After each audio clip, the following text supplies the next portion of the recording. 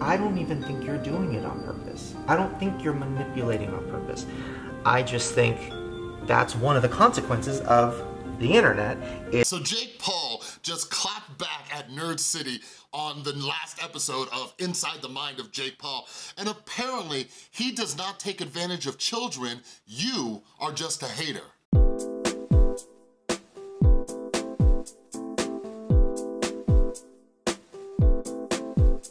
What is up, everybody? This is Chris from the Rewired Soul, where we talk about the problem, but focus on the solution. And if you're new to my channel is all about mental health. So what I like to do is pull mental health topics from the YouTube community or pop culture and try to use those as lessons to teach you how to improve your mental health. So if you're into that kind of stuff, make sure you subscribe and ring that notification bell, because I make a ton of videos. I've been covering the entire Shane Dawson series, and there's a lot more to come.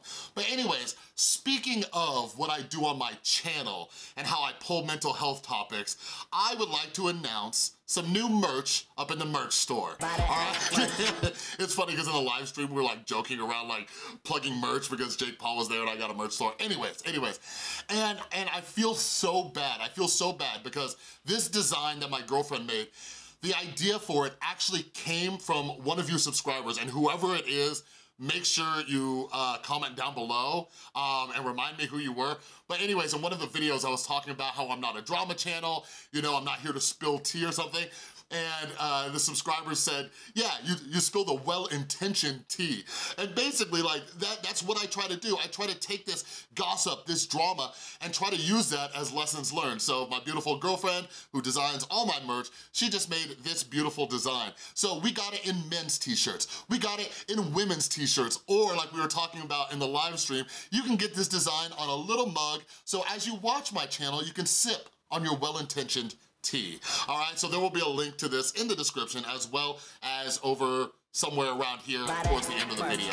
But anyways, yeah, let's talk about Nerd City and Jake Paul. So in my last video, I talked about how Shane Dawson did an amazing job, kind of going at Jake Paul and hitting him with the hard questions and calling him out on stuff. And I think like a lot of us rejoiced when we saw that Shane actually did call out Jake Paul for what was in the Nerd City video. So this is something that's like a lot, but there's a video right now that a lot of people are talking about from a channel called Nerd City.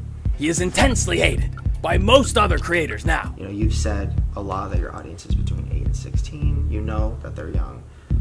So here's what people are saying. Because if any of you were watching a few days ago or last week, I made a video about Nerd City and about Jake Paul and how these things haven't been addressed. So I know a lot of us were happy that Shane asked him about this. And, they used some great clips from Nerd City about, how Jake markets to children and things like that. And I'll say this, before I move forward, I'll say this. I think Jake did a great job taking responsibility for a lot of things, owning a lot of things. There were some things that he missed, but this was something where he was just not budging on it. He was just not budging on it.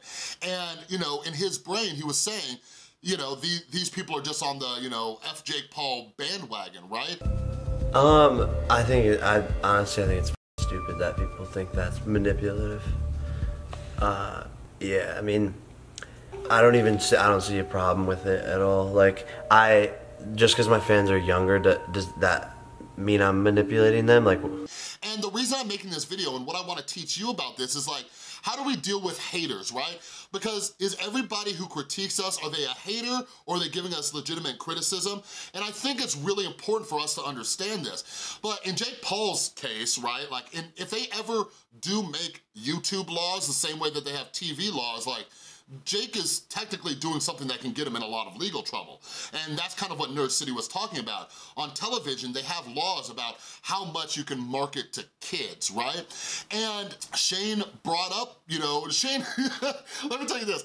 I love anybody who uses analogies. I love anybody who uses analogies. And Shane Dawson was like, listen, think about SpongeBob, okay? And Jake's like, uh-huh. And he's like, well, imagine if SpongeBob was the one that was telling you to buy all of his stuff. For example, you're watching a TV show when you're a kid, right? Say you're watching SpongeBob. If SpongeBob every 10 seconds was buy my merch, always, right? And was saying things like teachers are stupid, as a parent, you'd be like, I don't want my kids watching that. It's much different than a commercial coming in. And Jake seemed like a bit oblivious to this. He's just like kind of sitting there like with crickets, just like, you know what I mean? But like, Shane made a perfect analogy. But isn't there like commercials in between SpongeBob? Yeah, but it's not SpongeBob. You're the one that the kid trusts and loves and looks up to and wants to be.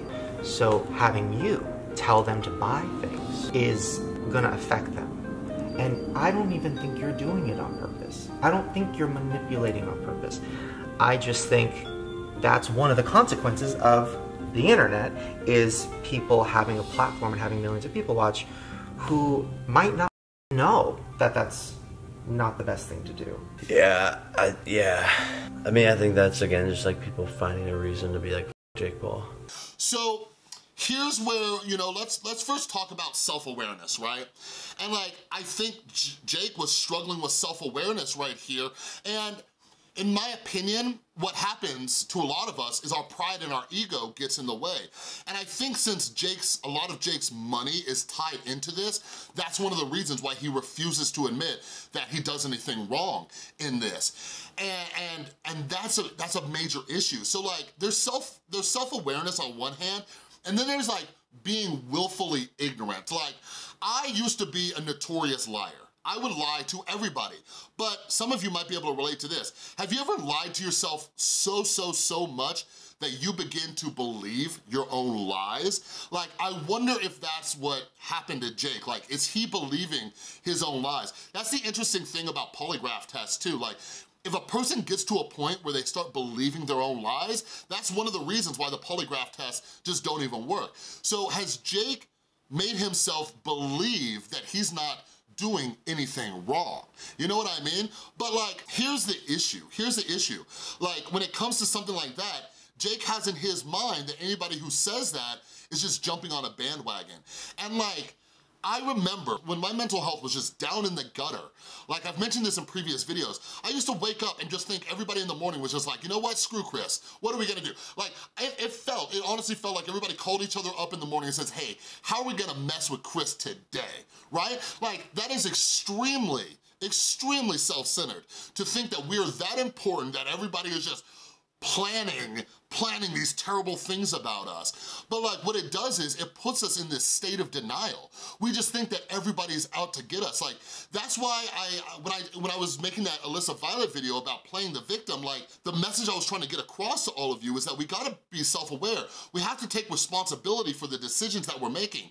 Like, what I eventually realized was, everybody wasn't against me, like I was just being a jerk. Like, people had legitimate reasons to be angry with me.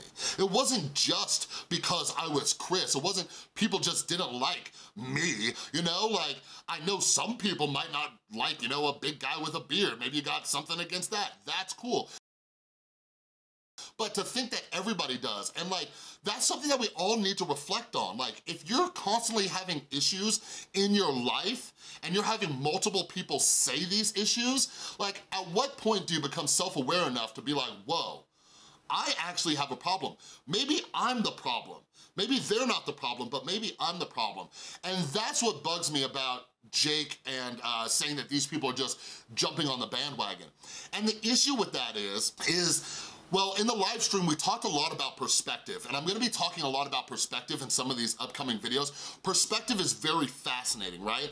Because depending on who you are, like, your reality is different than somebody else's in the exact same situation. So Jake, and the way his brain's working and his negative bias, is he's focusing on all of these haters, if you will, all the people jumping on the bandwagon, but he's neglecting to understand that there are people who are just hardcore, ride or die Jake Paulers, if you will, where Jake could do nothing wrong. I bring this up all the time, and this is something that just bums me out about celebrity culture.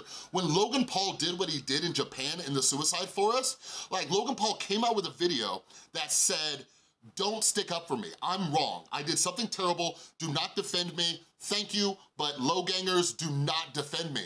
And his fans were basically like, screw you, Logan, we're gonna defend you no matter what. Like, that is madness. And I hope that everybody watching this, you will call me out on my stuff. I don't want you to blindly follow me.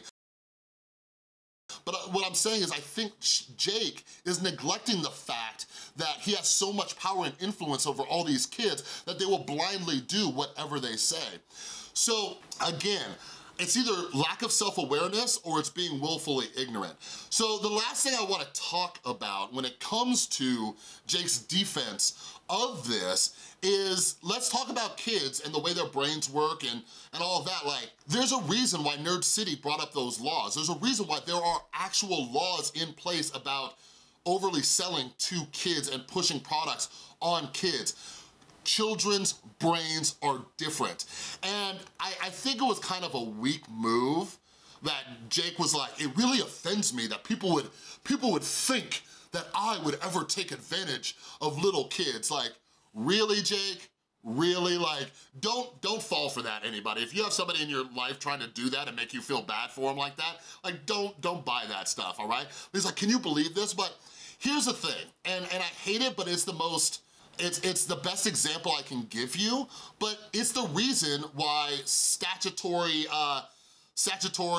sexual assault is like a bad thing. Like kids aren't able to make the best decisions because their brains aren't fully developed, they don't have the life experience. Like when an older man sleeps with a teenager girl, or vice versa, an older woman, like there's laws against that because the kid is not fully developed.